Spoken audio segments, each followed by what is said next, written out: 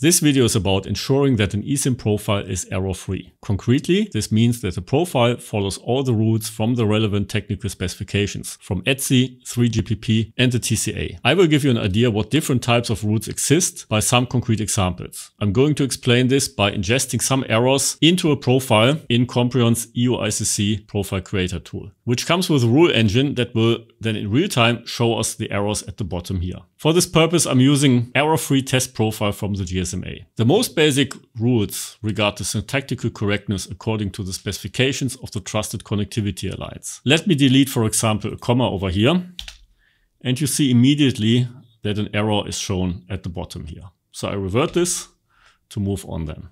Also, the encoded data needs to follow specific rules. As an example, let's look at the ICCID over here.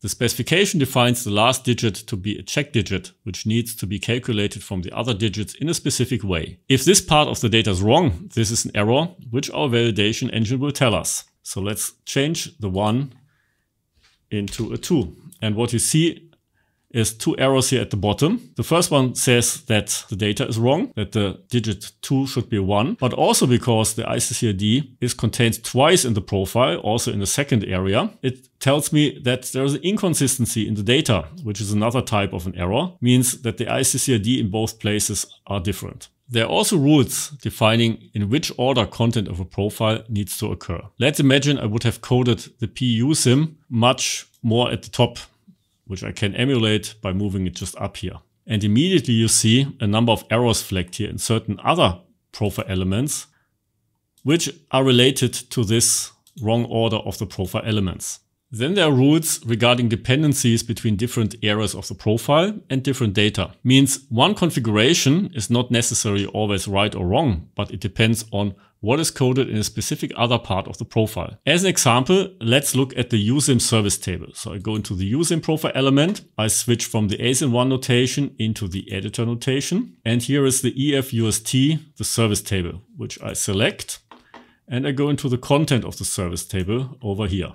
Services need to be backed by respective elementary files defining the details of a service. If I enable a service which is not backed by the EF, I get an error. If I disable a service for that the EF are contained in the profile, I get a warning. Means it is not necessarily an issue, but it could indicate one. So let's look, for example, at the phone book. The phone book is not enabled. If I make it available, I immediately get an error that the respective EF are missing, of course. Just to note, what also needs to be right and can be checked by the validation rules are, for example, all the administrative data in the file control parameters, like the file size, the minimum file size, the correct short file ID. But I'm not going to demo this in more detail in this video here. Last but not least, let's see the summary of all the errors in the profile, which we put in for the purpose of the demo. This tool allows me to create a full validation report. So let me generate this and let's look at this. So I click at the Save Validation Report button and I can save it in HTML or in PDF, which I do. And I can open it immediately. And what you see here is it starts the validation report with an overview of all the profile elements, telling me whether there's a warning or even an error in one of the profile elements. And then, of course, it goes into the details and lists all the warnings, errors, and recommendations where I can improve my profile for correctness. What I also wanted to show is at the bottom of this report, there's a list of all the rules which have been applied to check the profile for correctness. This is what you see here. You see the rule ID, you see whether this is something related to potential error or just a warning.